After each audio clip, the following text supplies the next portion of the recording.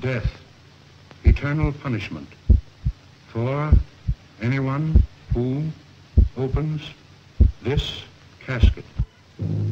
Come here.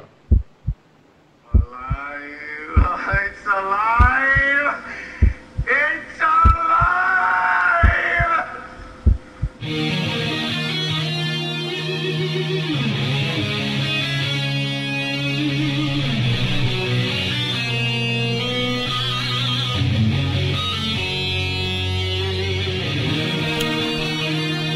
Greetings, folks out there in Darker Days land.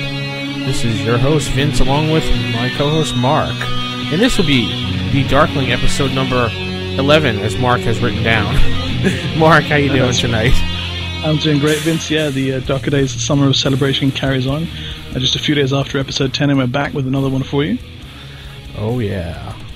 Another exciting little Darkling for you tonight. So, Mark, how's the summer going for you so far? Hot and sticky, which is how I like it. That's not something we want to know.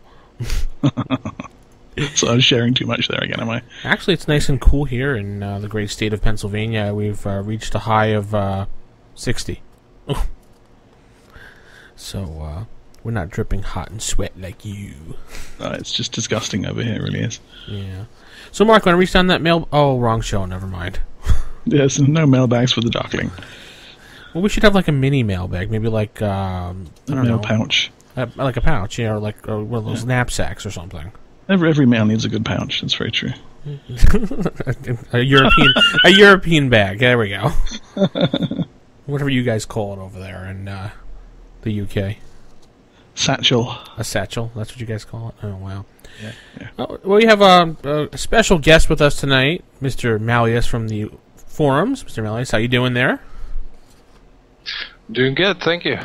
He's joining us for the episode number 11 tonight to talk about... What are we talking about, Mark? I forgot. Murder. Murder City, yes. The very popular board game / card game / role-playing game that White Wolf had put out a couple years ago. I think it was 2008 it came out. It is a fun game. I have to say, I had blast playing this game at the convention when I went to it recently, Mark.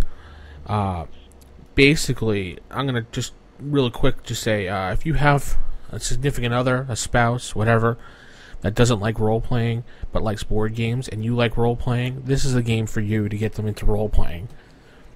This game not only gives you a chance to show your role-playing abilities, it gives you the chance to sit down and play with cards and dice, too, so... It's a load of fun. Mark, it's a good gateway drug then for board games to role-playing games. Definitely. If you take the time to sit down with this with someone, you should actually convince them. Like, wow, this is what role-playing games about too? Yeah, why not? Cool. So, Mark, you had a chance to play it at all or no? I have not actually, no. Conventions are a little bit thin on the ground over here, and we're pretty much tabletop oriented in our current group. And the one guy who is well into board games has headed off to the other side of the country. Hi Neil, hope you're doing well. Mm-hmm. So he may well have played it, but I haven't. But you said you picked it up at a con. Was that Mepicon or is this a different one? Yeah, that was at Mepicon we played it. Cool. So you can always do MarkCon 2011. Hold your own convention. Yeah, but nobody would come. I mean, let's face it. It'd just be me and my Barbie mic. Well, the kids might come. That's true. You do have the Barbie mic, so they need to be entertained. So what was the game like then? Tell me about it. Well, pretty much every player gets... when you first see the box, you think Hunter, the visual, automatically, because of the colors and the style of the box. And everybody gets a murder case board. So everyone has their own mini, little fold-out board, which gives you a detective personality, and it gives you some information about the detective, tells you the detective's weaknesses and his strengths, or her strengths, what their ability in the game to do. And then throughout the game... So wait, so that's kind of like a character sheet then? Yeah, it's kind of like your character sheet. Okay, actually, cool. You probably could refer to a character sheet. Mm-hmm. And let me see here. I'm looking at my notes. I got a little fluff all around here. There's 6 turns in the game before it's turned over, and each person... the objective of each round is to collect as many credits and pieces of information about your case that's assigned to you. You can, on your turn, you pick up a case card, and it says murder and the suspect's name. So what you do each turn is you pick you have 3 or 4 different types of investigation you can do, such as evidence investigation. You can investigate like a murder weapon, or you can interrogate a suspect, or you can talk to an eyewitness, and you pick a card out, and then you can read the information on the card, and you can either act it out, or you can just put it down and play it. We chose to act it all out. It was kind of fun. And there's enough flavor and information on the card to allow you to get into the scene and play it out if you want to? Oh, yeah, you can make it up along the way, too. Okay, cool. You do need one person to play, like the judge or GM, but I'll get into that in a few minutes. And there is D6s that we use in this game, and that will determine also to see who goes first every round, and it also determines when you want to bring a case to the court. So to try a case, pretty much. So you're accumulating evidence cards and pieces of information which you can then take to court, as it were. Right. Okay. So every turn you pick up, say, I want an investigation card for an eyewitness. You pick it up and you try to match it to the murder case card you have. You can have up to 3 murder case cards on your board at one time. After everyone gets their evidence together, the person that's judging things will say, do you want to bring anything to the court? Now, you need 3 pieces of evidence to go to court. If you don't, well, you still can go to court to try a case, but you won't have as many dice to roll. So the evidence cards give you dice. Right. Each evidence card... They build your dice pool kind of thing. Right. Each evidence card will say, for example, murder weapon found, knife, and it'll describe it and where it was found, how it was found, and it'll say plus 3 dice. Oh, okay. Right. I'm seeing it, yeah. So when you try the case, you bring it to court, the person left of you is your adjudicator for the court case. That person can either say, okay, the case goes through with no problem, or I contest that case. Now, what you can do throughout the game is take these cards for investigation and falsify evidence. Cool. And you say, like, the murder card you have was for murder case A, and it was color red. Say you find another piece of evidence for another court case, you can jam it on the red one without anybody knowing, and then try the case, and then the person adjudicating has to figure out whether you're telling the truth or not. So, nice.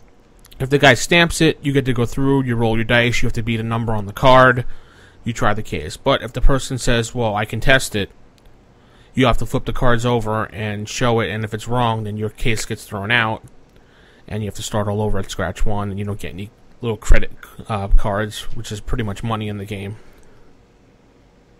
Oh, okay. And there's also it's sort of combining like a liar's dice with Cluedo, with a little bit of role playing and dice in there. That's kind of interesting. And there's also a card called Legwork, which everybody gets one of those cards every round. And we like to call that, we dub that the screw the other person card in the game. You got to have one of those. Yeah, it enables you to some of the cards enable you just to throw down at any point in time to screw up another person's court case, or if they find a piece of evidence, you can go, bam, no, you don't find that evidence, or something like that. It's just, you have to be careful, because you can backstab someone, and then later on, they may be the person adjudicating your murder case. Oh, cool. So, Mallius, have you seen this game at all? I've seen it in the shop a couple of times. I haven't got a chance to play it. It does look interesting. And from what you say, I got a few questions, definitely. It says on the box here that it's recommended for 2 to 5 players. With that sort of GM role, would you recommend actually more than 2 players? You can... The only reason why I think he was the GM was because he was teaching us. I don't actually think you need a GM, because the person left to you is mostly the person deciding what happens to your court case, so mostly he was just handing out cards, so anybody can hand out cards. Right. So from your experience playing, how many players do you think would be the optimum number of players? I would say 4. 4? Yeah, we had all 5, and it was so much fun. And I could see it would being less just as fun, but I think with 2 people it would be kind of boring. Yeah. I mean, just you and one person back and forth. I mean, you'd know what's going to happen. You know who's going to screw you and who's not. So, yeah. when there's 5 people at the table, I mean, you don't know who's going to throw down what card and when they're going to do it or how they're going to screw you over. And of course, we all focused on one guy and we picked on him, and we just kept throwing down cards. That sounds about right. What interests me about it is, I mean, just looking at this, how easy do you think it would be to incorporate this into a World of Darkness role-playing game? If there's an investigative scene or series of investigative scenes in your tabletop role-playing game, how easy would it be to use Murder City to play those scenes down? I mean, could you stack the deck in a certain way such that the cards represent stuff that happens in your tabletop game? Would that be easy to do? Because I'm always interested in looking at ways to bring these things into the tabletop arena. Or does it really only work as a standalone? It only works really as a standalone. I can't really see. Well, I'm trying to thinking about it. Maybe as a storyteller, you can sit down and look through the whole game itself and take the murder cards and then maybe plot out a couple scenes. That could be as cool. like seeds or ideas, because they have some pretty cool things in there. I mean, I don't remember the exact wording of all of them, but there was some really interesting murder scenes and way people were killed and things that you could probably use it for your story and your game. I would do that. Yeah, that sounds like a great idea, actually. Well, the tarot deck for Mage, you could use it in that way as well because they're so rich in Mage-oriented symbolism. You could whip these cards out and draw adventure seeds out of those. So. Now, Mallius, before we came on air, you mentioned that you'd seen a couple of other games. There was a vampire one that you'd seen? Yeah, there's actually a few vampire games out by White Wolf. One is the Prince of the City, I believe. It's much more publicized than the other of the two. The other one was a card game, self-contained card game. I haven't really seen it anywhere else than this one shop I went to. But those are the 2 other games I know of that White Wolf produces that are self-contained. Cool. I guess I didn't even know they were getting so heavily into board and card games, beyond things like Vitesse. But this, I mean, Vince, you said that this thing is about 90 minutes? Yeah, it took us about 6 turns is nothing at all. I mean, that's a really fast, snappy game. That's ideal. Well, you have to remember 6 turns would be going around once for everybody to do their investigation. Yeah. And they're picking up their cards and deciding what they want to do. And then you have to go back around another time to do, if they want to see if anybody wants to bring the case to court. So there could be 12 rounds if you think about it. So. Right. But generally the first couple rounds go quickly. Yes, Mark? That was Mallius. Oh, yeah, I was just gonna ask, what do you think the learning curve is to this game? Like, how easy can someone just jump into it? About 10-15 minutes. So it's not very difficult to learn at all. No, and in fact, I learned it within 15 minutes. I got the gist of the game and was having fun throwing down cards and. Cool. So it's cards, and it's dice. Cards, dice. That's what you get in the box. Yeah, cards, dice, and your own mini board with your detective on what his strengths and weaknesses. Your character sheet, right? Yeah, it's kind of like a placeholder board. Sorry, carry on. It was like a placeholder board. Think of I can't think of a game that used to do that, but it's like a placemat type thing. You put all your cards on it. You put you like your character sheet. Apparently, the new Warhammer game uses that quite a lot. Oh, really? I haven't seen it, but I've heard about it. So this character sheet that you've got, is it predetermined? So there's like a handful of different pre-statted detectives in the box, or can you make up your own guy? He told us that you could make up your own guy, but I didn't see any rules for that. So I don't know, maybe he had a different book I didn't see. But there were 5... The 300-page hardcover GM's Guide to Murder City. Yes, that was coming out soon, but by Eddie Webb. No, I'm kidding. No, there were 5 pre-genned folder boards that he gave us, and he just said, everybody just pick one, and we all grabbed one, and that was the end of it. Okay. Fun. Yeah, so it was a real fun game, and I really enjoyed it. 90 minutes it took us, and after that we wanted to play again, so... And did you buy a copy, or were you just playing at this guy's table? No, I have a copy. It was about $10 at the convention. Oh, that's cheap. Wow. Yeah. I think it retails for almost like $25, but they had it. There was a vendor selling White Wolf stuff for pretty cheap.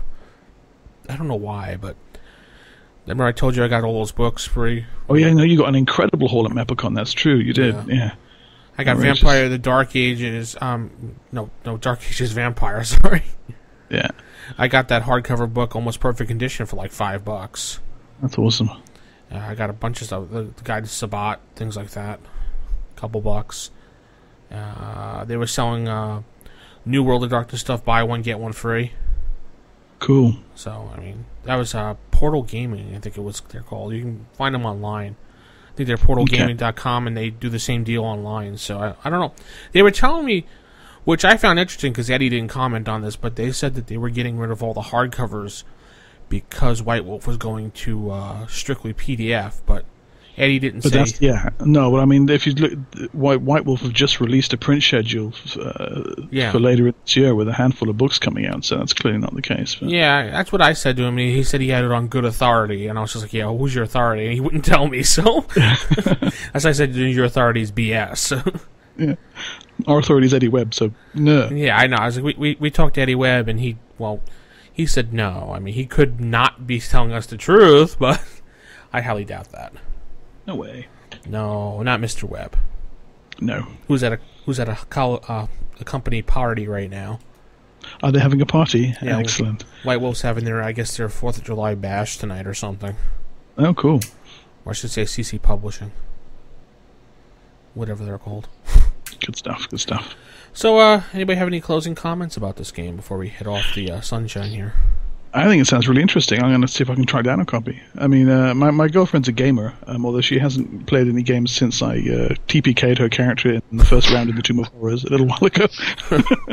But this might be an interesting way to get her back at the table. Did she realize that going into Tomb of Horrors, you're going to die? They made it all the way to the end, and wow. Then they disturbed Sararak, and he wiped the entire party out in 5 rounds. So, yeah. Way to kill your wife. Yeah, I did her first. Yeah, so can't believe I was that stupid. Did you sleep on the couch that night? No. Alright, well, we're going to hit the road now. Mallius, you have any closing comments on this? Yeah, I'd like to say that the game sounds like a definitely great party game for if you got a few people around to sit down and play a game. And happy Canada Day to everyone in Canada. Oh, yeah. Yes, happy Canada Day, that's true, yeah. And we'll be reaching... Well, at this point, recording this show, the 4th of July will be well over, so... A little confusing on the days here because of Mark screwing up my schedule, but we'll whatever. You can just suck it up. Yeah, be quiet, Mark. We're going to be hitting the road, and thank you, Mallius, for joining us tonight to chat with us. Yeah, thanks for stopping by, mate. Good stuff. All right, take care, guys. All right, take care. Bye. Have a good night, folks. This is Vince signing off for Mark, and this is Darkling number 12.